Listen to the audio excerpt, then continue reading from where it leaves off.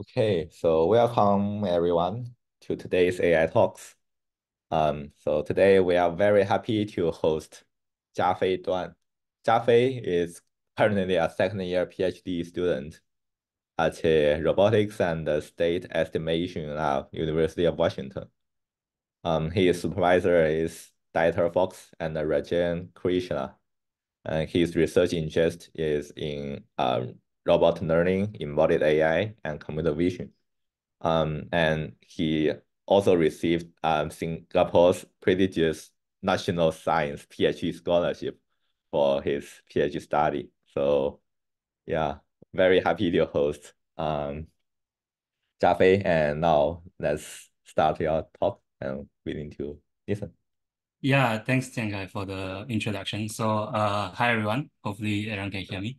Yeah, so today I'll be giving a talk on some of our recent work that helps to build towards, the attempt to democratize robot learning for all. And as Tiangai mentioned, I'm advised by Dieter Fox and Ranjay Krishnan. So I think to just like sort of get sort of like get start of the topic, I think there has been a lot of emergence in foundation models over the years, especially in various domains. We have like DALL-E 2, we have co-pilots, we have, something that we are well familiar, ChatGPT. And for those people that works on embodied AI, actually Procton is one of the huge model that's able to help with object navigation in embodied AI. And, even with like text to 3D, alpha geometry, and even recent video generation stuff.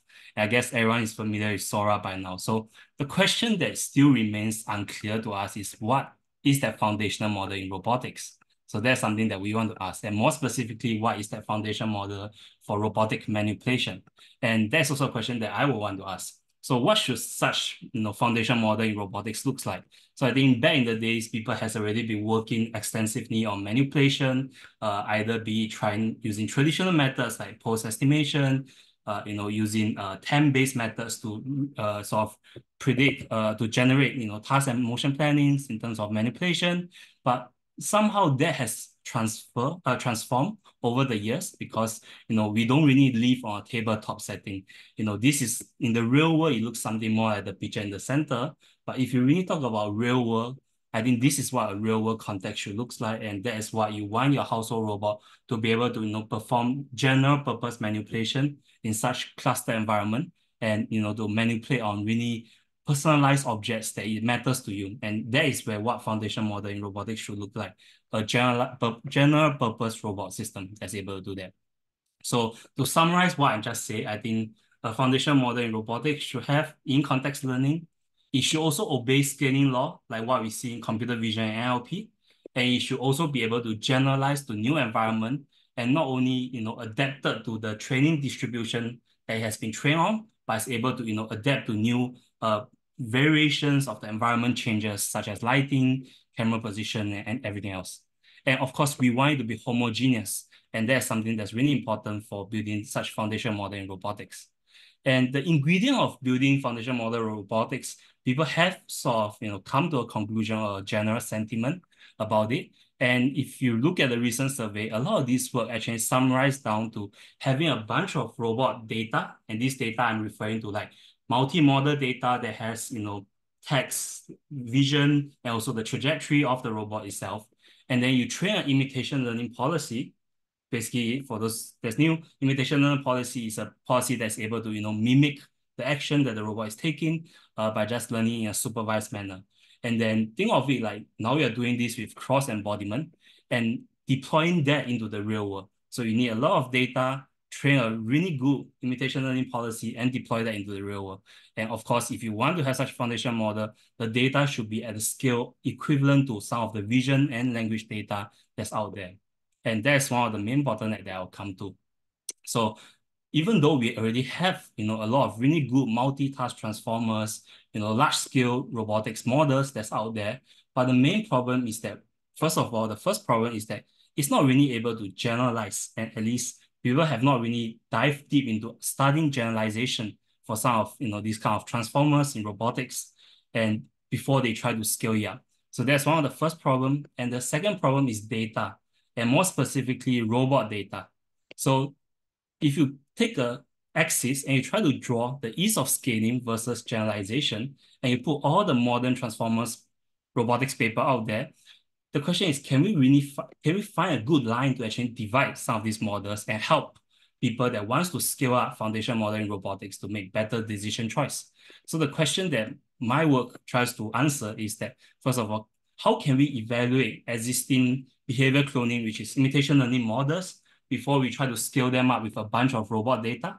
And can we really democratize robot data collection process and make it in a way that is similar to how people collect data for language and vision? So with that, I'll introduce our first work, the Colosseum, which is a benchmark for evaluating generalization for robotic manipulation. And this work is currently under submission. And before we go in, so there is this guy from Twitter. I'm not sure anyone, like how many of you actually know this guy, but he's a really famous guy, works in OpenAI, and he's one of the person of the sequence-to-sequence based model and a bunch of really awesome papers. So he has this tweet that shows that, creating good benchmark and data set is critical in advancing, progress in AI. So you can look at it from like ImageNet, the WOW data set, even Glue and in NLP. So there is a bunch of this kind of data set in computer vision and language. However, there is not really so much of benchmarking in robotics, or at least there's not really much standardization benchmarking in robotics for manipulation, especially now in the era whereby we try to scale up some of these robotic transformers. So with that, we want to attempt to actually benchmark generalization for robotic manipulation. So some of our predecessor work has looked into some kind of domain shift in a very small scale, or even like a real-world domain shift that is pretty hard to actually replicate and to reproduce. And, so looking forward, by drawing some inspiration from our ancestor work, we are able to actually propose Colosseum, the benchmark, which consists of 20 RL bench tasks. So these are really, basic manipulation household tasks that you have to think about. For example, like wiping the table, setting up the chessboard for you, or even to close the laptop. And what we do is that we take these tasks and we try to create 12 different axes of variations. So this variation includes lighting change, includes size of the object being changed in the manipulation process, or even the object that's being manipulated, the receiving object size change, texture, background, positional change, language variations, a bunch of these variations, and we systematically try to design such a benchmark for evaluating some of these robotic transformers. And above that, we also look into, can we actually create a totally extreme case whereby we have all the variations, and that sort of really puts some of the robotics manipulation models to the test to see how well can they actually transfer and adapt to some of these changes. And to be honest, a lot of these changes are what we expect to see in the real world, because a policy that's trained in the lab that's deployed in your own house will look slightly different from the training data that you actually have. So with that framework, the Colloquium framework actually focuses on, first, we generate a fixed set of training data out of that 20 tasks, and then we allow you to train your behavior cloning model on that fixed set of training tasks, and then we test your model with the Colloquium's variations, and then we use that to update the leaderboard. So it follows the out of distribution formulation for covariance shift. Basically, we try to keep the testing data completely different from the training data, and we evaluate this variation in a systematic manner. So one by one, we try to evaluate these variations. And this is just an outlook of our benchmark in terms of the different kind of tasks that it has, and also in terms of the perturbations that it actually contains. And of course, this is simulator, so it's not really restricted to this number, where else you can actually scale it up further. And for trying to evaluate this benchmark, we actually focus on two lines of work. The first line of work that focus on training robotic transformers using pre-trained data from image, and then tries to learn action space by taking RGB image input, such as like R3M, which is a well-known robotic encoder, or like MVP. And also we look into the 3D aspect of things, whereby with recent works like Perceiver Actor, which learns from 3D voxel representation and tries to predict the next best action in, as part of its transformers output. And also with the more improved version of Perceiver Actor RVT. So we are establishing these form models as the evaluation for our benchmark to sort of get people started in trying to test out some of their robotic transformers. Of course, this data set or this benchmark is not really restricted to 4 of them. We are just sort of setting it as the initial stage for people to kickstart their evaluation of generalization for their models. So here is the evaluation result. So some of the things that we really learn from such evaluation is that we found out that actually, which I'll talk a bit more later towards the end, which that we found that 2D based models actually tends to overfit significantly to the training data, and it's not that generalizable, especially when you're trying to make changes to the environments of like the size and the object's texture and even the lighting condition. Whereas for 3D based models where they take in 3D RGBD inputs, it tends to be able to be more robust to some of these changes. So here's the sort of like radial graph of the results across the 12 axes of variations. And as you can see, like certain model does perform significantly better compared to other models. And of course, like looking from a different side of the spectrum, let's look at the percentage of decrease when you try to apply some of these perturbations versus when you test it on the original distribution that the training data contains.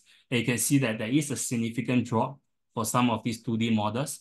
And the reason that actually you see some of the tasks actually failing is actually what we actually expect. So like what behavior cloning does is that it tries to remember the key points that represents individual data points and tries to sort of memorize the key points.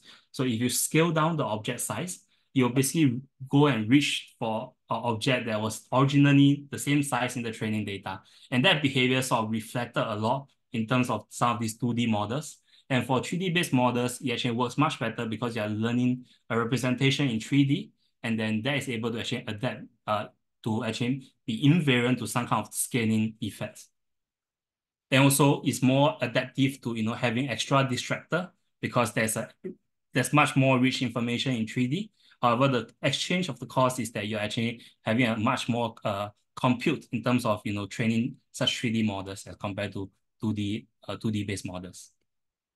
And here are just some of the examples of models performance on our Colosseum datasets.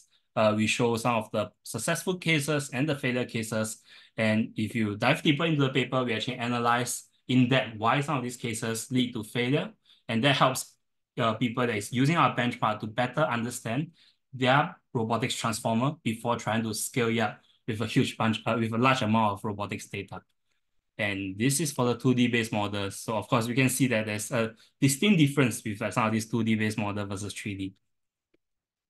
And of course, we also did like ablation study because like all benchmark, people can find ways to sort of like cheat or like to hack the system. So we tested with actually training and testing with no perturbations, and then we train with no perturbations, but we test with all the perturbations, and we did for training and testing with all the perturbations. And you realize that even if you train on the ground truth changes in the environment, you are not able to actually hit the upper bound. So the upper bound is still restricted by the nature of the task itself. So that's something that we actually ensures that the quality of the benchmark is that even if you try to train with the training data or do some kind of pre-training with the original testing data, you might not be able to actually hit the upper bound performance of the benchmark. And as all robotics paper, we need to have real world experiment to actually show that this thing transfers not just between simulation and the real world. And for the simulation, what we're trying to reflect is that, you can use this benchmark to evaluate your robotics transformers, and then we will do the real world evaluation for you through some of the experiments that we design. So for our real world, we actually evaluated on 4 identical tasks from the 20 tasks that's in the RL bench dataset. And then we actually bring that to life into the real world. So the tasks include setting up chairs, sliding block to target, and scooping a cube, and even to insert like a plate. And to make our real world experiment reproducible, everything that you see in the real world are 3D printable. So you can actually 3D print all these object assets with different color and different texture, also along with different scale in terms of the objects that's used for manipulation. And here are just some examples of the rollouts when we try to apply these variations. So we have like a spotlight that tries to, create lighting change. And then we have, customized backgrounds, tabletop textures, colors, and a bunch of these assets to help to create such variations in the real world for evaluation. So the question is like, why would you want to evaluate in the real world? So the idea is that a lot of these robotics transformers, you can actually evaluate in simulation, and that makes it much easier. But you also want to see whether does the real world align with the simulation. So you want to see whether does the real world result and the simulation tells you the same thing about how does your model get affected by some of these perturbations or variations. So with that, we actually look into the result. And for that, we train two perseverance models, both in sim and real, with the same, on the same task, on the same training setup details. And then we evaluate them accordingly. And we realize that there is sort of this trend in terms of how across different variation factors, the model tends to perform. And if you draw a sort of like a R-square value plot against the simulation and real world result, you actually can see there is a strong correlation for at least 7 out of the 12 tasks that's out there, and a really strong correlation for 3 of these variations. So that sort of shows that now you can actually safely evaluate your model in simulation and expect to actually have a decent kind of replication in the real world where you try to test generalization for your model in the real world. So that's something that we do, and is to help people to better use our benchmark to evaluate generalization for their models.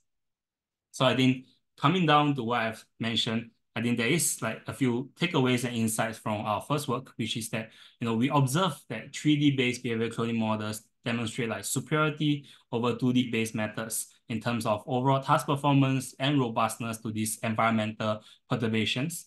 And among those 2D and 3D models, what we thought that as roboticists, distractors, color-related objects and color-related factors or light perturbations has the most significant impact on task success, which is something that we didn't really expect. Whereas contrary, the perturbations on object size, which makes manipulation much harder because you are implicitly affecting the way that the manipulation task works, because now the object is shrink down. So the points that it tries to predict should also adapt to that. Actually tend to have a less impact on this both setting. So that's something that we didn't that sort of like flip our intuition that we have over the years of like trying to study generalizations by previous work. And we also sort of like try to establish a strong correlation between the failing task success under the perturbations in simulation and those that is observed in the real world scenario for the exact same given task. Although the real world and simulation, there is still bound to be some gap. Yeah, but we can see there is a trend of decrease that's similar. And so with that, now we can actually look at the first plot that I draw, and we can sort of like define some of these models, and that will sort of help you make a better decision choice in terms of choosing the kind of robotic transformer that you want to scale up with a bunch of data, for trying to build the next foundational model in robotics. And that's by looking it from the point of, are these, robotic transformer able to be generalizable to, some of these change? Because you don't really want to actually, train a bunch of data on a transformer that will not be able to generalize. And of course, there's also another axis that we have not yet looked into, which is the scaling effect. So maybe generalization comes when you try to scale it up dramatically. But some of this model has already been pre-trained with a bunch of image data, and we still see some kind of lack of generalizations to some of these changes. So that could be another thing to investigate in the future. Yeah. And so moving on to the next axis of work is that we want to look into, okay, now we are able to make the decision on which model is best to actually help with, generalizations for robotic manipulations. And now the next question is, what's the next bottleneck, which is, can we be able to get enough data? And I think getting enough data is not really about 100K, 200K trajectories, but are we able to have a way to allow humans to actually contribute in this data collection process? And that is something that I'll talk about in my next work, which is AR2D2, training a robot without a robot. So I think this work has been accepted to Cora last year. And then let me go into it. Yeah, so for this work, I think the focus is that, modern approach in terms of collecting robot data, especially for imitation learning, focus on a few methods, intuitive methods. So you have a user tries to tally up a robot either in simulation or in the real world to achieve a fixed a fixed task, and then you collect the trajectory and the robot state informations, and you use that data to train an imitation learning policy. So there is a lot of methods to actually collect such data. So there's people using VR to collect in simulation. You can use graphic user interface to collect in the real world, or there's a really well-known work, robotic, which uses mobile device to actually collect remotely, having access to a real-world robot, but teleoperating it from a remote distance to collect some of the demonstrations, or even having humans trying to do some kind of demonstrations to the robot in the exact same location with the physical robot next to it, or having some kind of specialized device like a gripper, a gripper that is you can buy off like Amazon for like $100 and mount a RGBD camera on it and tries to collect the same kind of first-person view kind of data as what a real robot gripper will do when it tries to manipulate the object, or even having some kind of visual-based teleop systems that tracks your hand and tries to overlay that tracking onto a real robot. And the most traditional way of like people trying to collect demonstration will be using kinesthetic teaching, whereby you hold on to the robot and tries to control the robot to collect such demonstrations, or even using mixed reality and what Google does with like their semi-autonomous, low-level control teleop system, whereby they have some kind of autonomous policy running together with a bunch of people collecting robot data on site with a teleop system. So the question is, do we want to do any of these things? So the answer is no, because none of these approach can really try to scale up at scale. Because if you want to scale a data set at scale, and we have learned from Vision and NLP, is that you want users to be able to freely provide such data, not just researchers from research institutes around the world, but every day's average user will be able to have access to device that's able to provide robot data and good robot data perhaps. So we do not want to have, like teleop systems. We do not want to have fancy specialized hardware. And of course, teleop system is really tough because you have to train the person to try to manipulate the object. And we do not want to use like Ego 4D data because the way that humans really perform an action or a task in a household does not really equal to how a robot should perform that same task, because robot has physical constraints that humans doesn't. So for us, it's easy to pick up object, but the robots need to have, physical constraints requires it to be able to position at a specific location, run motion planning, and to do a bunch of other stuff before they actually can execute that task. And that's why when people are teleoperating a robot, they have to have visual feedback of what the robot looks like as they operate in the real world. And of course, we don't want to have a robot farm because like this is going to cost a lot of money and it's really hard to scale. So these are the things that we do not want to do. So we introduced AR2D2 to help to collect demonstrations. So what is AR2D2? So AR2D2 is basically a simple idea. You take a virtual robot using the URDF of a robot, you project it into an edge device in the form of an augmented reality, and then you project that augmented reality into the real world space. And because you are able to track humans' hand, you can actually, in some degree, control the robot by just manipulating it in the real world, and the augmented reality robot will try to follow that same trajectory. And then by doing that, you're able to allow users to collect robot data with the ease of just using edge devices such as iPhone and iPad. And the good thing about modern edge device is that it has a depth camera. In a sense, it has a LiDAR, which is able to capture the RGBD information of the scene. And then you take that data, you train a behavior cloning model, and then we deploy that into the real world. So this is the pipeline that AR2D2 tries to propose. And how are we going to do that? So this is an example of the data collection demonstrations for training. So I'm not sure people are aware what's the object there. Basically, that's a Minecraft torch. It's supposed to be a torch. So you press on the torch will light up.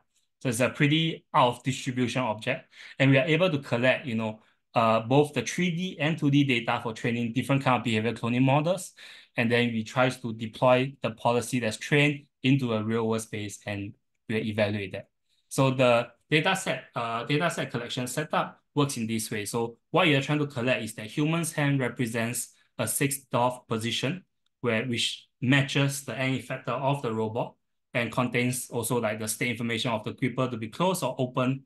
And then every point you sort of move to is sort of a key point. And between key points, you generate a bunch of data points, and then you use that to train a behavior cloning model like perceiver, which trains it in a supervised manner. And then what we try to show is that training from the AR data can be extracted and reproduced in the real world by the robot. So for example, the Minecraft torch that I mentioned, you have to press it at a very specific location, and that information propagate through the data into the training and is reflected during the evaluation on the real robot. So you actually press at the right location to actually execute the task. So what kind of data are we trying to collect? So we try to collect two kinds of data. The first kind is the 2D based data. For the 2D based data, we actually implement some tricks in computer vision. So we do a hand pose segmentation, we in-paint away the hand, and then we do video alignment, and we are able to get generated videos of the trajectory so that for 2D based models can directly learn off RGB, they can use that data to actually train their policy. And for 3D based models, we actually have the depth information. So the human hand represents the key points that the model tries to learn in this supervised manner. And also this is a rollout of what the 2D video looks like. It looks kind of eerie. It looks like a magic trick whereby augmented reality robot is able to close a real world drawer. But basically, this is the pipeline behind that process. And we are able to generate a bunch of 2D and 3D data in such a manner.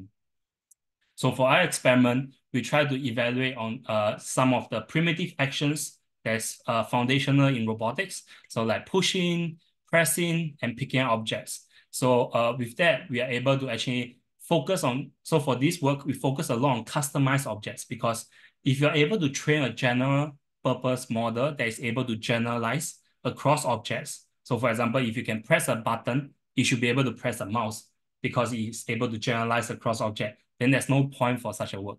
So this work focuses a lot on personalized manipulation, whereby the objects or how you manipulate the object is hard to actually cover in the training distribution that large robotic transformers might be trained on. So we focus on that, and these are some of the objects that we actually use for manipulation. And also because there is an inherent disparity between cameras from the iPad and versus the cameras that's used in the physical robot, we have to have some kind of rapid fine-tuning. So we actually fine-tune on like basic objects that has nothing to do with the object that was used for manipulation. And with that, this is some of the rollouts. So this is training purely on AR data. And this is the rollout for pressing the Minecraft torch, pressing buzzer, and also to press the mouse. So it's very specific locations for manipulation. And also we have like, picking up objects. So picking up is even harder because you have to be able to formulate the correct grasp point to actually pick up the object, which is especially tricky for like picking up a chess piece, which is such a fine-grained manipulation. And also we have like bigger actions such as pushing the objects towards a certain objective. And ultimately, what we want to show from AR2D2 is that we are able to use such system to collect good robot data that is at the same level as someone that tries to collect robot data with a physical robot. Because, I mean, if you can reach that same level, essentially, you allow people to produce robot data with really low cost, because, a real robot costs about 20K to 30K. So with that, we actually run a bunch of tests, experiments. So first of all, we compare with simulation. So we use simulation to actually collect demonstrations, and then we actually train it, and we do some kind of domain randomization to help to try to do sim to real transfer. And that shows that it's pretty bad in terms of sim to real transfer. So we actually look into real world, whereby we actually use VR interface to actually collect demonstrations in the real world, but we collect the same set of action, but not on those personalized objects. So we collect on objects that is slightly similar, and we see whether will the model be able to generalize to the new objects that's personalized during test time. And we found that actually it doesn't really do well based on the performance. And to test the ultimate one, which we use the real world robot to collect demonstrations on the personalized object that's used in the test time. And then we train a model on that, and we see that this is the performance, the upper bound limit of what you can do with a real robot to collect demonstrations. And then we use AR2D2 to actually collect a bunch of AR demonstrations, and we compare the performance. And from the performance, we can see that actually our system actually able to collect quality robot data that will lead to training policies that's performing on par with someone that used a real robot to collect on the same set of real world objects. And of course, we've done a bunch of population study to see how much of this fine-tuning, rapid fine-tuning is needed. And we find that 10 minutes of wall clock fine-tuning is actually enough for actually to transfer the training from the AR data into the real world. And of course, we also try to train 2D demonstration data and do like real-world zero-shot deployment on some of these 2D-based model that I mentioned in the previous work. Yeah. And here is just an example of more complex tasks that's trained with AR data. So complexity in this context refers to the amount of key points that you have to memorize as he trains these behavior cloning models. So with the AR data, it definitely works much better. And because we collect AR data from different environments, so inherently, and you're training 3D-based models, so it's able to generalize to really different scenes. So between scenes, it actually looks pretty different to our own eyes. Yeah. And of course, we need to understand what some of the limitations in such work. So one of the limitations of collecting robot data without a physical robot is that you're going to be lacking in terms of the understanding of object physical attributes. Because when you are using a real robot to collect, the way that the robot interacts with the real world, the kind of friction, contact force, the amount of pressure it applies, all these things is sort of reflected in the distribution of the data. Whereas when you're trying to use our system, that's something that is hard to reflect because human hand operates pretty differently. So with that, when you try to run some ablation study, we realize that all you need to do is just to change the texture of the cloth, and you realize that model that's collected with AR demonstrations will not work to actually this new texture with like different contact force for manipulation. Yeah, so the next question and the last question we want to ask is that, okay, now we have this system, but is it really more intuitive for the user? Because we want people to be able to use it, users like you and me, not just roboticists. So we actually conducted a small user study. We used all the existing, most of the existing or conventional methods to collect robot demonstrations in the real world and also in simulation, compared with our method in AR. And we find that in terms of the average time taken to collect per demonstration, we are comparable to using kinesthetic teaching, which means that you have access to a physical robot and you can just control it by pulling the robot towards the target. And in terms of the time taken, we are also much faster as compared to kinesthetic teaching. And for more subjective measure, we want to know whether is people satisfied with our method. With our SUS score, we actually see that people prefer AR2D2 much higher than most of the method and comes, second runner-up to then kinesthetic teaching comes second runner-up to AR2D2. And that is something that's really rewarding to hear, because the whole idea of AR2D2 is to be able to help with crowdsourcing robot data in the long run. So why should we scale out robot demonstrations? Coming back to that question that we have in the start, because we're sort of seeing an emergence in language when you try to scale up, the number of texts that you have in terms of your training data for training some of your foundational model LLMs. And we also seen some kind of emergence in vision when you try to increase your training data for training like models like SAM. And so the question is, what is emergence in robotics when you try to scale out this data? So I don't really have an answer for that, but maybe the emergence, I can offer some of my own take on that. And maybe some of this emergence can come in a very interesting way that we didn't expect. So we don't really expect it to be able to create new tasks, for example, but we're able to expect it to be able to generalize. But some of the other things that we sort of miss out is that maybe some potential signs of emergence in robotics looks like this. So if you train a model, a standard robotic transformer, and you try to visualize the encoder cross attention for a task that's conditional language, such as turn the left tab, you realize that if you visualize that, certain parts of that voxel sort of light up.